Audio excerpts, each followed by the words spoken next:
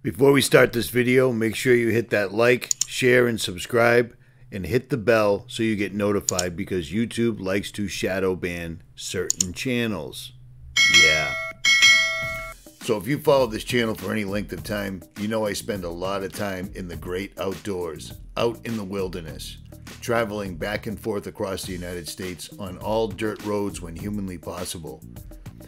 And I do that to get video footage of things like this. Things that you just aren't going to see anyplace else.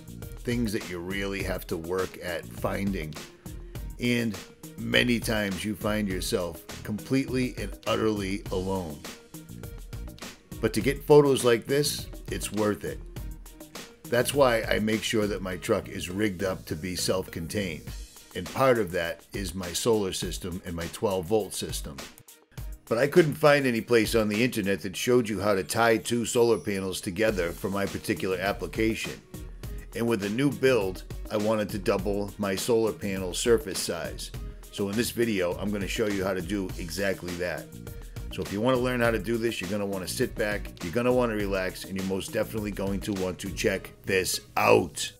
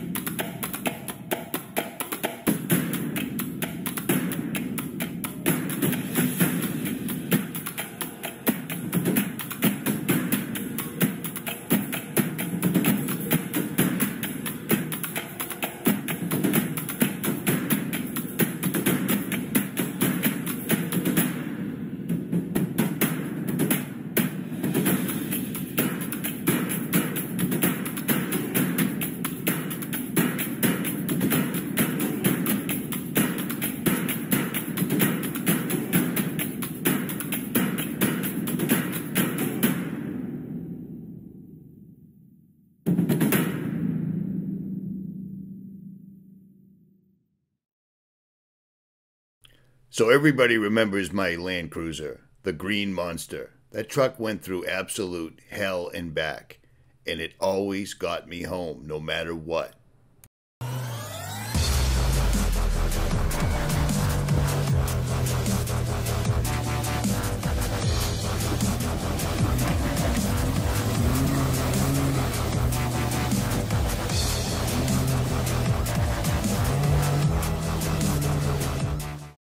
But time passes and a new day breaks, and with that comes a new build, another vehicle that I'm working on. And this new vehicle needed to be set up just like my old vehicle, and that was pretty easy, because in my old truck I built a custom set of rear drawers that held my refrigerator, two huge drawers, and it also concealed my auxiliary battery setup. Now, right before I got rid of the Land Cruiser, I had upgraded to 200 amp hour lithium Battleborn batteries. Now, the reason I switched from Relion to Battleborn was simply because the form factor was better for the 200 amp hour Battleborn batteries. To be perfectly honest, the Relion battery, in my opinion, was a better setup because the heating element was automatic. You didn't have to wire it like you can see right here and put a switch in. It did it automatically. And now that that feature is gone, I really miss it. So there's that.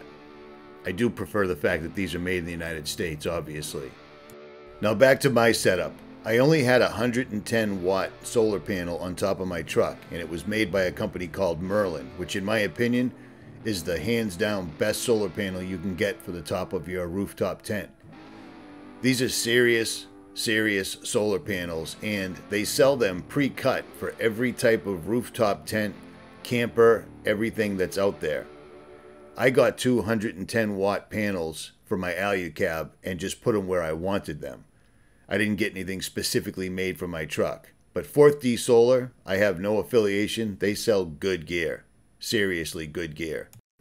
Before I did this, I prepped the top of my Alucab tent. I wiped it down with a non-grease formula so that I had a nice, clean, sterile surface to start with. I got out my roller, and then I got my new solar panel from 4th D Solar. The top of the Alucab gives you plenty of surface to mount solar panels. But I wanted the most clean wiring possible, and then after the wiring was installed, I needed to protect it because unlike many off-roaders or overlanders, I really go off-road, and solar panel wires are the first thing you rip off beside your Wii-Boost antenna. Ask me how I know. After figuring out exactly how I wanted to place it and where I wanted to mount it permanently, I made sure my wiring was going to be good to go and I'd be able to twin these two together and protect the wiring. I wanted as little wiring shown or available for trees to rip off as humanly possible. Now, one thing about Merlin solar panels that you may love or hate is the bottom comes with a mastic. The entire 100% bottom of this panel has a mastic self-adhesive like on any other roofing project you'd run into. So you peel off these two huge white pieces of paper and it shows you the mastic or the adhesive. And this stuff sticks like nobody's business. I've had the other 110 watt Merlin panel on my roof for, I believe, 3 years, and it's never even sort of come off, not even a little bit. This stuff is no joke. So when you put it down, make sure the surface is really clean. Make sure it's sunny out because the heat is your friend. And make sure when you place it, it's where you want it. And then I took a vinyl flooring roller and rolled it down after I had it in place. Because once it's in place, it is not coming up again, as illustrated right here. And bear in mind, I'm applying this to a diamond-plated surface, and this still sticks like nobody's business. Now take the hand roller and roll it down. And once again, I'll leave links if you want to get one of these for yourself because I've used this for a million reasons other than just solar panels. They're good to have. Links will be below.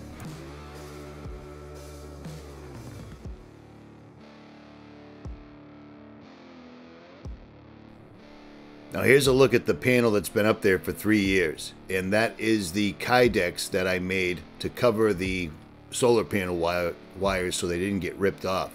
And it's held up pretty good. And I'm going to show you how to make one out of Kydex yourself after I'm done wiring these two bad boys together. So I'm going to assume if you're watching this video, you have rudimentary 12-volt wire tools to do things like this. I used a set of Klein wire strippers to peel off the coating off of the solar panel wiring, and then I wired them in parallel. This is what my setup looked like before I added a new panel, and this is what I want it to look like. The positive and the negative, and run positive, positive, negative, negative, just like the diagram shows. And that's exactly what I'm going to do. After figuring out exactly the way I'm going to route the wires for the new solar panel to the old solar panel with minimal slack, I don't want anything sticking up. I want it nice and tight to the top of the rooftop tent. So measure twice and cut once. But after I figured out exactly where I wanted them, I cut the positive and then spliced it together with the positive to the existing solar panel using these unbelievably awesome little connectors. These E-Volt heat shrink butt connectors allow you to put two larger wires in one side and one large wire in the other side. So it's not lopsided and it shrinks up perfectly, absolutely perfectly, and then I still put a heat shrink shield with self-adhesive over it to make it 100% watertight. I'll leave links below for everything. After stripping back the wiring on the existing panel and the new panel, I took the E-Volt splicing connector, the butt connector, but before I did that, I slid a heat shrink over the wire. That way there I could put it on after the fact, if you follow what I'm saying. And if you don't follow what I'm saying, I'll show you exactly what I just said a couple minutes later in the video, so don't worry about it. I'll show you the exact process.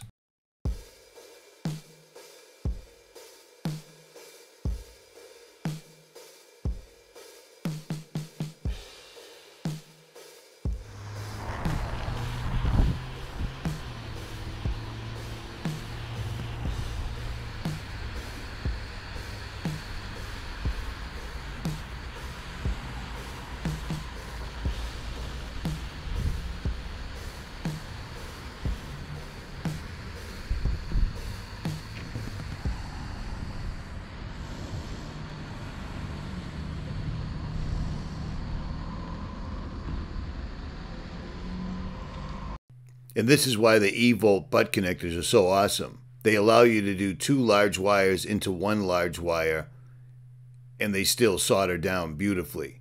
After I heat shrink them, then I crimp them.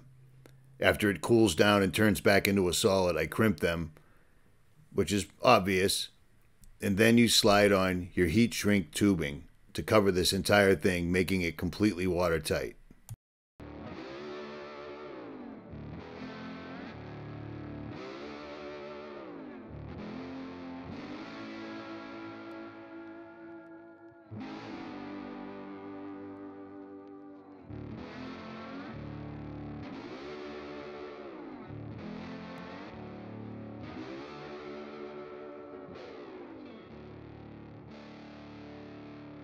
And this is what you want it to look like when it's done. Use good heat shrink tubing, the kind with the adhesive inside, and you will be watertight. When you strip the solar wires back, you want to leave about a ½ inch of solid wire there. And make sure that there's no insulation. You don't want any insulation from the wire coating inside the butt connector. You just want nice, clean wiring. So take your time with this, because you don't want to mess with this ever again. And if you do it correctly, you won't have to mess with it ever again. This is going to be on top of your truck, more than likely on top of a black rooftop tent, so it's going to be exposed. So you want to do this right, one and done. So I've been editing this for hours, and I'm doing this kind of backwards, but this is what you want to do. You take your heat shrink tube, and you slide it over the wire first, the one that's going to your truck, not the 2. So you're going to have a Y here. 1 wire is going to go into 2. Then take the E-volt butt connector and put it on the piece of wire. I twin these 2 together, but you don't have to, but I do that because it's more secure in my opinion. Twin these 2 guys together. Put the E-volt butt connector on. One side is larger than the other, so just take note of that. Double check. Pop it on. In this particular case, I'm going to crimp it now.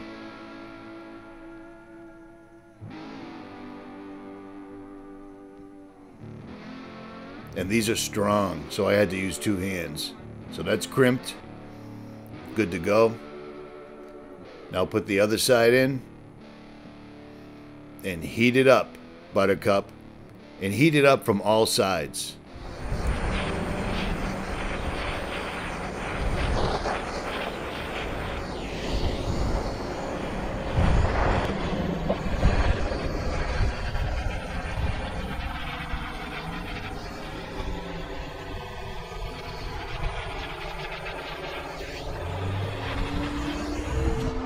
And while this is cooling, hold it flat, because it's going to be in a liquid form.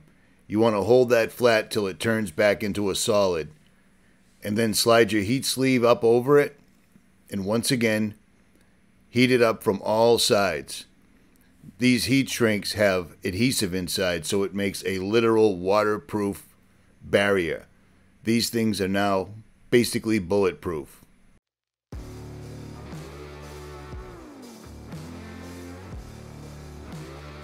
So long story short, what I've done is I've split the positive coming from the batteries, and I've split the negative and sent one to each one of the panels, just like this shows.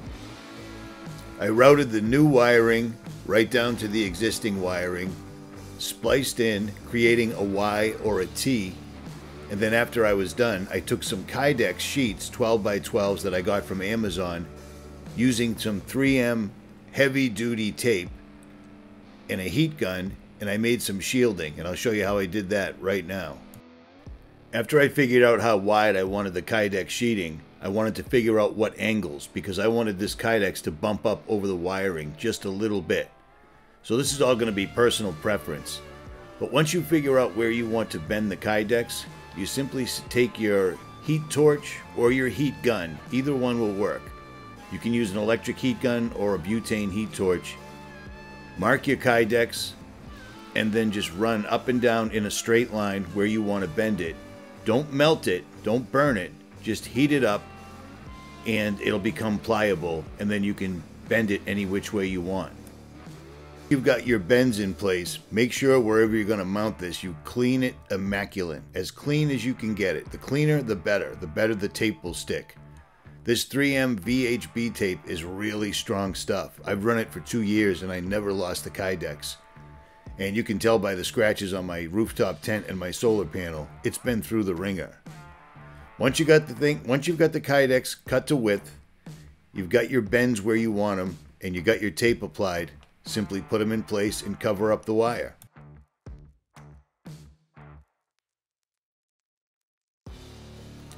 It was a nice sunny day, so the sun was working with me, and the fact that everything I'm working with is black, so it was fairly warm.